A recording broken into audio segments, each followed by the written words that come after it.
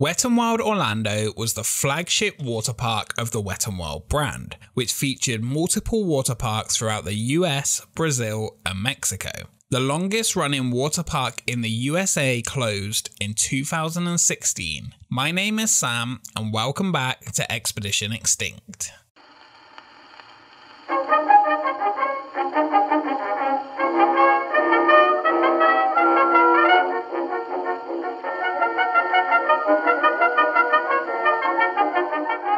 George Millay envisioned creating an underwater zoo and opened SeaWorld San Diego in 1964, followed after by SeaWorld Ohio in 1970 and then SeaWorld Orlando in 1973. While developing SeaWorld, he realized the need for a water park in Orlando. He said, being in Florida with all its heat and hot sun, you naturally think about cooling off in water. In the mid-1970s, he directed his time and money towards this idea. The idea originated from the splash pad in Canada and the wave pool at Point Mallard Park in Alabama. His desire was to combine these two ideas and build upon them in order to make a successful park. And due to his recent success at SeaWorld, he was easily able to form a team of investors for this product. While roller coasters have existed for over a century, the water park was a brand new idea, and Wet n Wild Orlando was the world's first large-scale, mainstream water park. While River Country was opened nearby in 1976, it didn't offer the scale and thrills that Wet n Wild could. Wet n Wild opened on March 13th, 1977, and offered a year-round attraction with its heated pools. Its first year, it opened to heavy rain. It stayed open though and started making money in its second year and kept going strong from there.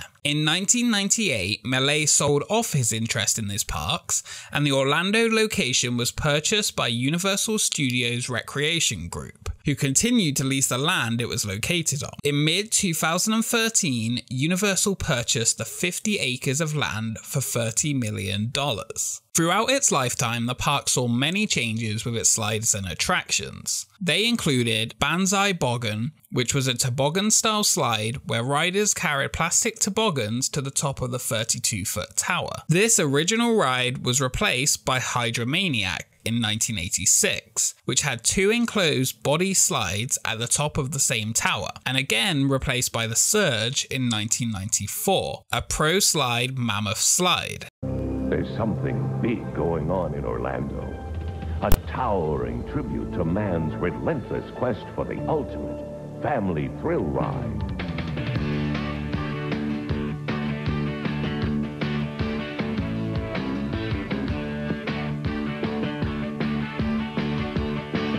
You can't resist the urge to surge.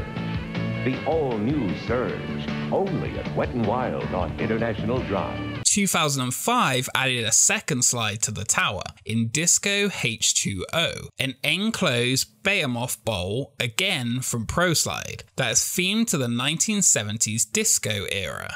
Opening in 1986 and created by Whitewater Slides, 3 slides called Mach 5 Alpha, which was a matte slide and basically the only one on this complex of slides that was mostly unchanged since opening in 1986, aside from the alpha part of its name being dropped.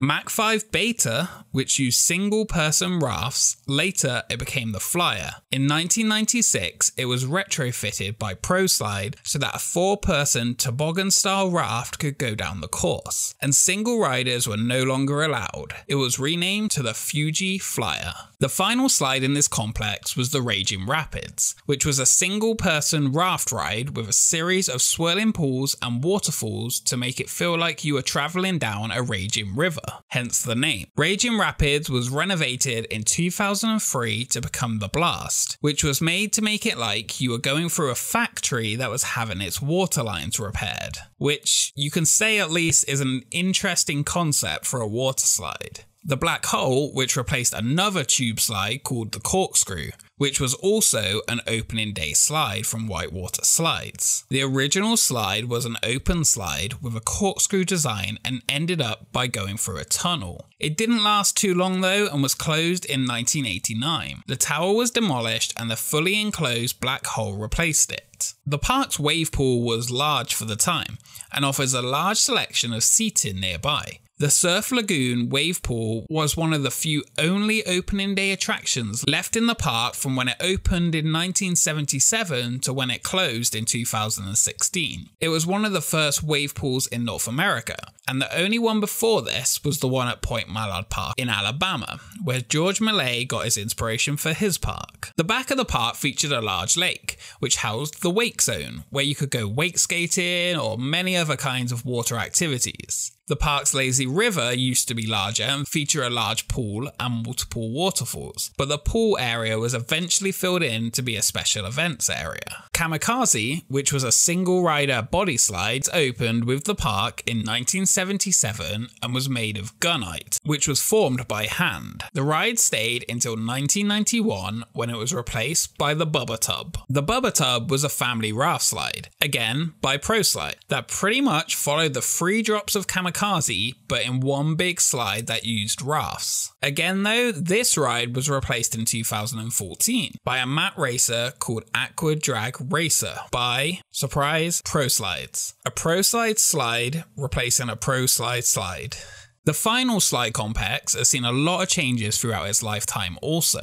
It started out with just one ride called Der Stucker, which is German for dive bomber, the tallest ride in Wet n Wild and has been located here since it opened in the 1980s. This 6-story tall ride drops riders at nearly vertical angle down a 250-foot slide. The tower originally had 3 identical slides running down it and was hugely popular when it opened. Eventually, they took away the middle slide and added an enclosed twin intertwining body slide called Blue Niagara. And let me tell you, this ride could be rough. It was again removed in 2007 and replaced by Brainwash, an enclosed tornado family ride which opened in 2008. Brainwash though not only replaced Blue Niagara, but also one of my favourite ever water rides, Hydra Fighters. Hydra Fighters was so fun. You sat back to back with another rider in suspended gondolas and each rider had a water nozzle to control a high power hose in front of you. Working in turn, turning your nozzle on and off, you controlled the swinging due to the force of the hose, and you really could get pretty high up on this thing.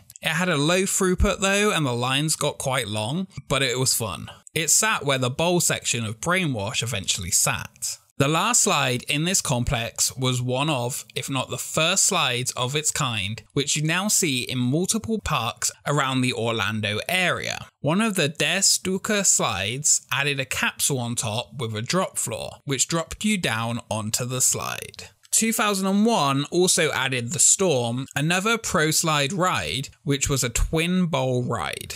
In fact, a lot of these rides eventually came from ProSlide, a Canadian manufacturer of water rides. ProSlides would go on to create multiple rides throughout the area and featured slides at SeaWorld's Aquatica Park, which opened in 2008, select rides in Disney's Blizzard Beach, and the main slide designer behind Volcano Bay's slides. So let's talk about Volcano Bay for a second. Essentially one of the main reasons that caused the end of this almost 40-year-old park. In 1999, Wet n Wild was the most attended park in the United States, which is when Disney's water parks attendance finally surpassed it. Wet n Wild though was still pretty popular, with 2014's attendance at nearly 1.3 million, compared to around 2 million for each of the Disney water parks and around 1.6 million for the newer Aquatica Park. It was especially popular with locals and could be considered a cheaper day out than visiting some of the other parks in the area.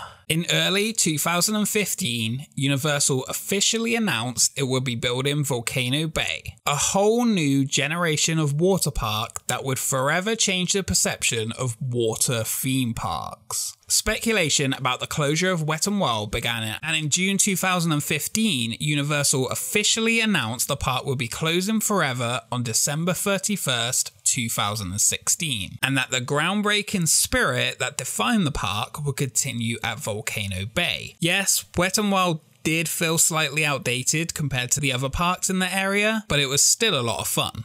Did Volcano Bay eventually deliver on that promise? I'm not so sure about that myself, and while it is a great park, it doesn't offer too much different than Disney's water parks, and they have been doing it since the late 1980s. And what inspired these Disney parks? Well, Wet n Wild. Disney had River Country, which they thought was fantastic because it had free slides and a swimming pool. Then along came George Millet, and they started to think, wait a minute, he really did take this a lot further. A few years later, Disney opened Typhoon Lagoon, and River Country, well, we know what happened to that. After closing at the end of 2016, the Wet n Wild Park was quickly demolished. This prime spot of land, another reason for the park's closure, was to become 2 large Universal hotels, with around 4,000 hotel rooms, which is huge. For comparison, Cabana Bay has around 2,200 rooms. George Millet was given a Lifetime Achievement Award and named the official father of the water park. Sadly, he passed away in 2006, but without doubt the influence he had not only on the Orlando area, but around the world still lives on today. Thank you so much for watching, and if you enjoyed this video, please do like and subscribe, and we will see you next time on Expedition Extinct.